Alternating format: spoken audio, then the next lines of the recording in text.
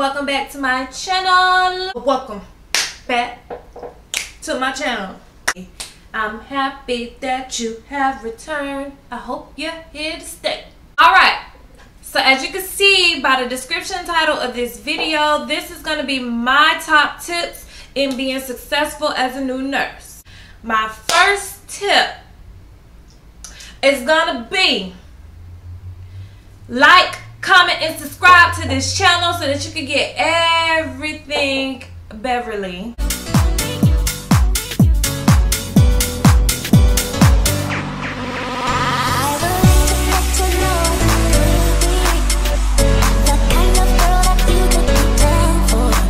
So, without further ado, let's jump into tip number 1. Look professional. I'm going to tell you this. Look the part.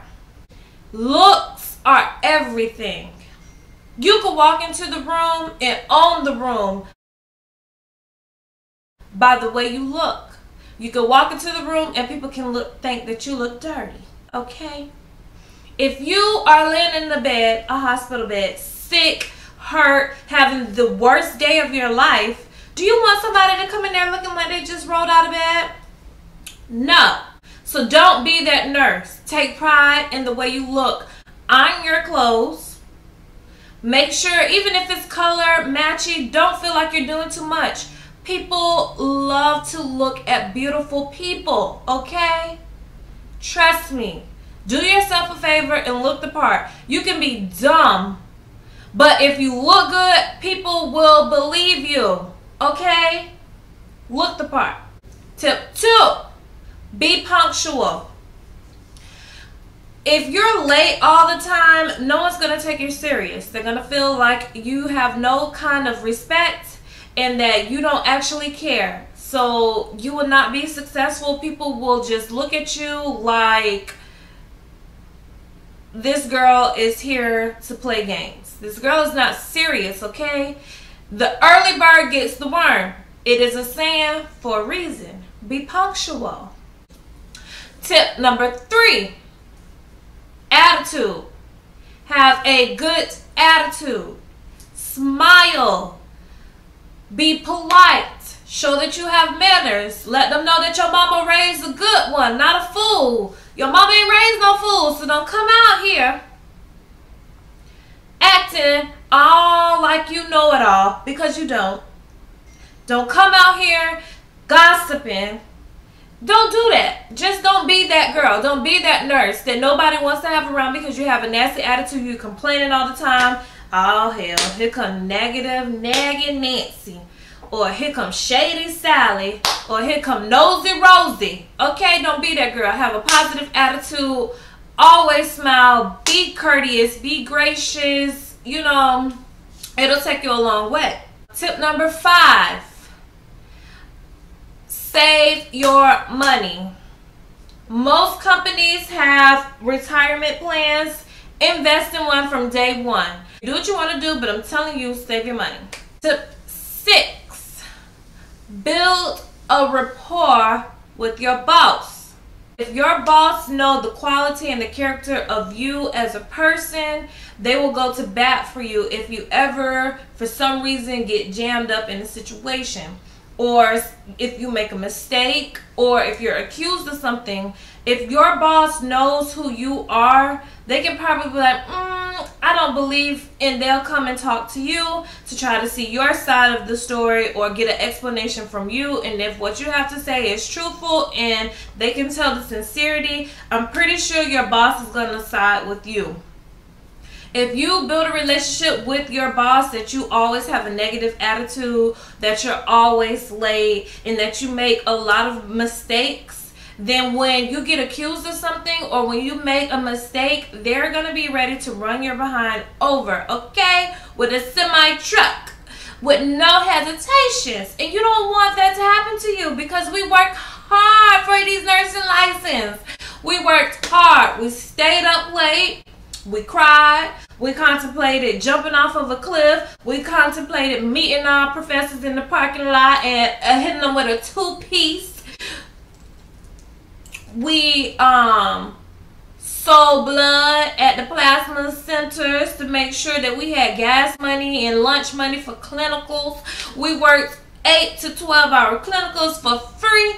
So don't lose your license over a little mistake. All right. Tip number 7. Take your mother effing vacations, okay? Because it's nurses out here that are mean and miserable because they work 24/7 and they are burned out.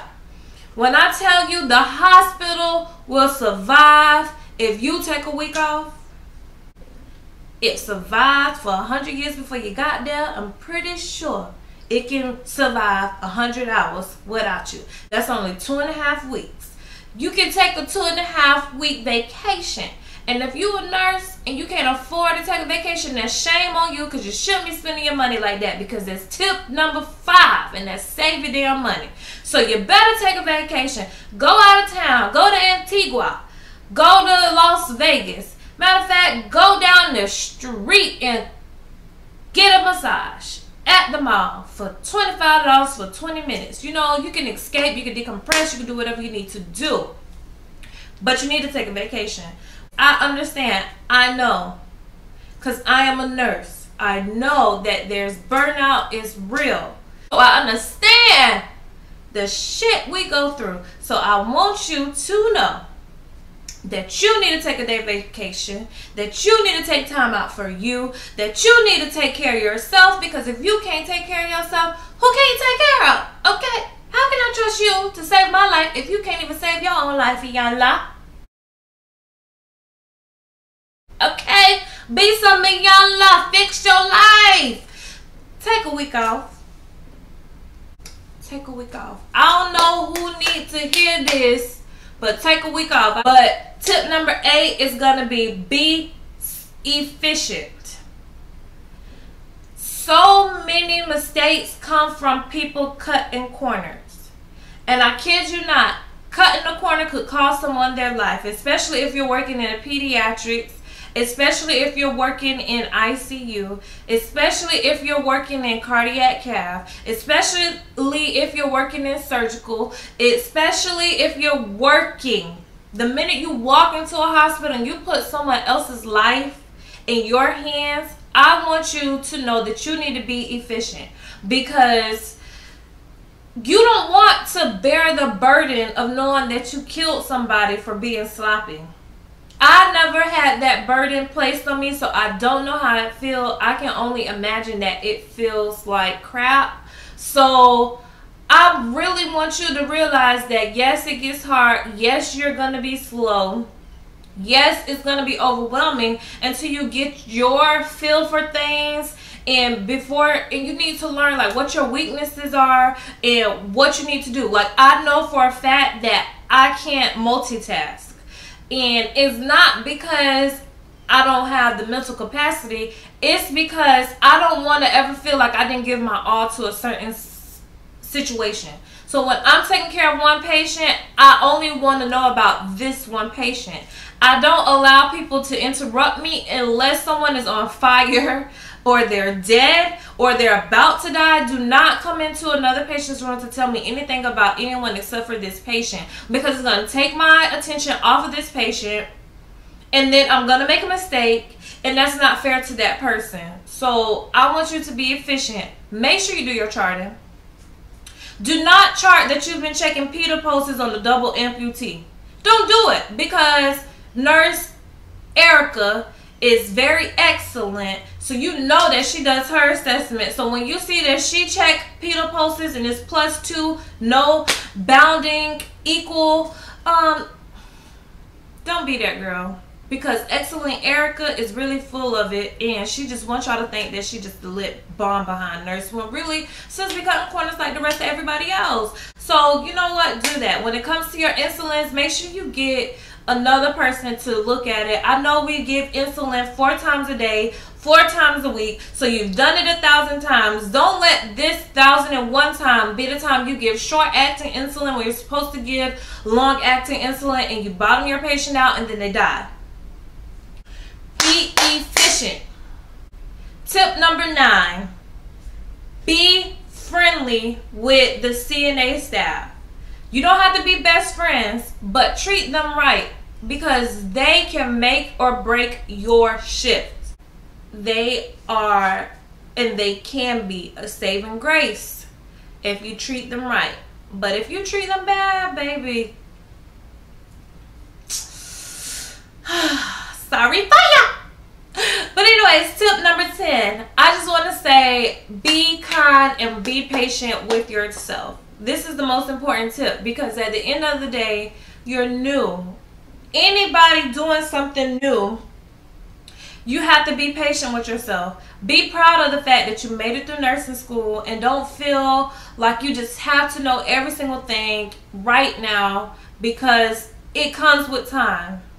The saying, it gets greater later, is really real. Like, it takes time, you know, to be that seasoned nurse. It takes time practicing IVs to become really good at them. It takes time to build your critical thinking skills. So be patient with yourself, because a lot of it is up here in your mind.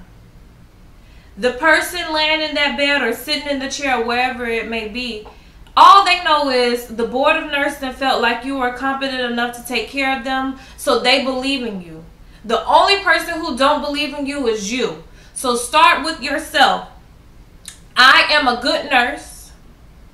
I am a safe nurse. I know what I'm doing. I'm confident in myself. I can do this. I was put here because I am qualified. I'm not going to make any mistakes today. I am going to be thorough. I am dedicated to this nurse life. Alright guys, I'm hoping that one of these 10 tips will help you.